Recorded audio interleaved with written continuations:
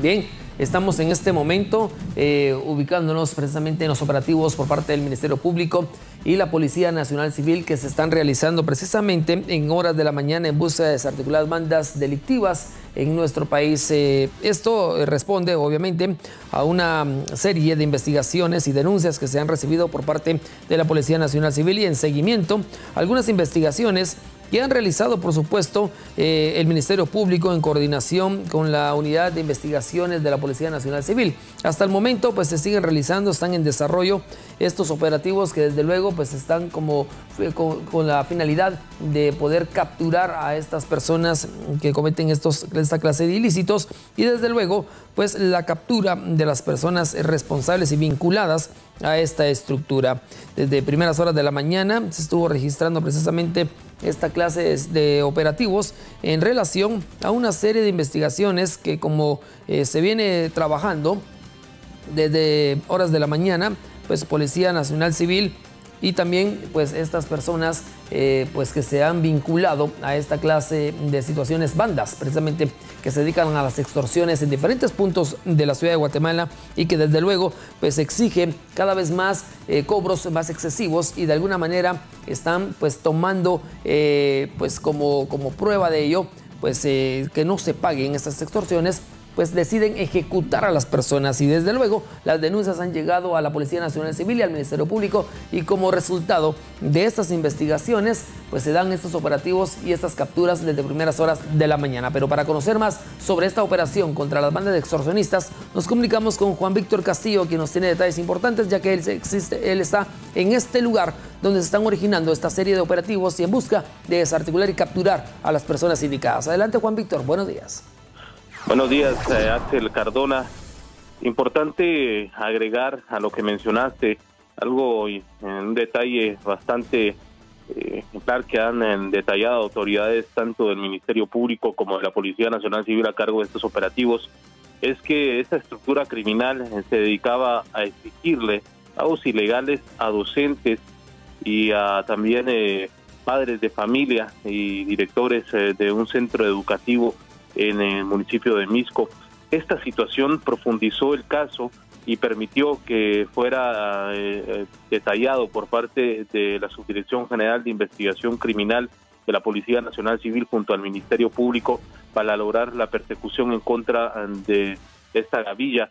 4 clicas, tanto del barrio 18 como de la Mara Salvatrucha, están siendo desmanteladas durante 40 allanamientos judiciales, órdenes giradas por parte de un juez competente.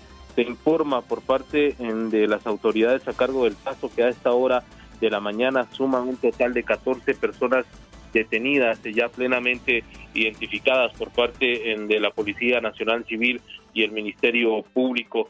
Los operativos cabe mencionar que se están ejecutando en el departamento de Guatemala, específicamente en la capital. Se detalla también operativos realizados en Chimaltenango, en Zacatepeques, también en Escuintla, Quetzaltenango y San Marcos. Los aprendidos han sido plenamente identificados como Milvia Araceli Martínez Morales, de 37 años. También reportan la captura de Marvin Daniel Monroy, de 22, Alma Marleni Roldán Sagastume, Luis Armando García Ibáñez. También se reporta la detención de Yosin Rodas López, Irma del Carmen Alfaro Álvarez. También detallan autoridades de la Policía Nacional Civil la detención de una persona identificada, según los datos por parte de las autoridades, como Derek Antonio Hernández Pérez, Rodrigo Calderón Reyes, Emil Salisbet Juárez, David Cristal, Carla Paola Gutiérrez, Lucía Tomás Gómez, Roxel Lee Tomás Gómez, Carlos Fernando Bravo Aguilar. Y también dentro de los inmuebles se ha localizado un fusil AR-15, un arma de fuego tipo pistola calibre 9 milímetros, 162 municiones de diferente calibre, dinero en efectivo. Según las fuerzas de seguridad, aparentemente esta estructura de criminales pretendía realizar un ataque armado en contra de la Policía Nacional Civil. Es por eso que se ubican tanto el fusil como el arma de fuego 9 milímetros. Expertos se encuentran en las residencias que fueron allanadas tratando de determinar si estas armas de fuego fueron utilizadas por alguna estructura criminal para un tipo de ataque armado.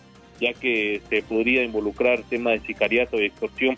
¿Cómo operaban estas estructuras criminales? Utilizaban teléfonos celulares que eran entregadas a sus víctimas, tanto docentes como encargados de este plantel educativo. También incluyen transportistas de buses extraurbanos, comerciantes como tenderos. Según lo detallado, ellos recibían el móvil para luego recibir una llamada telefónica aparentemente por parte de un líder de esta clica. Según se sabe, la llamada telefónica aparentemente provenía de algún penal, y es este momento donde se iniciaba la extorsión, la cuota ilegal, el pago, según las autoridades de la Policía Nacional Civil. Al momento de determinar, se detalla que supuestamente las llamadas se provienen aparentemente de alguna cárcel, algún penal en el país. Esto ha permitido determinar que la mayoría de aprendidos que figuran tanto familiares como mujeres involucradas a estos líderes de las estructuras criminales de la Mara Salvatrucha y Barrio 18. Reiteramos, Axel, al momento 14 detenciones, armas de fuego incautadas, dinero en efectivo en este operativo que ha dado inicio en esta persecución contra pandilleros de la Mara Salvatrucha y Barrio 18, quienes tenían planificado aparentemente realizar una serie de ataques armados durante estos días. Axel, ¿alguna consulta?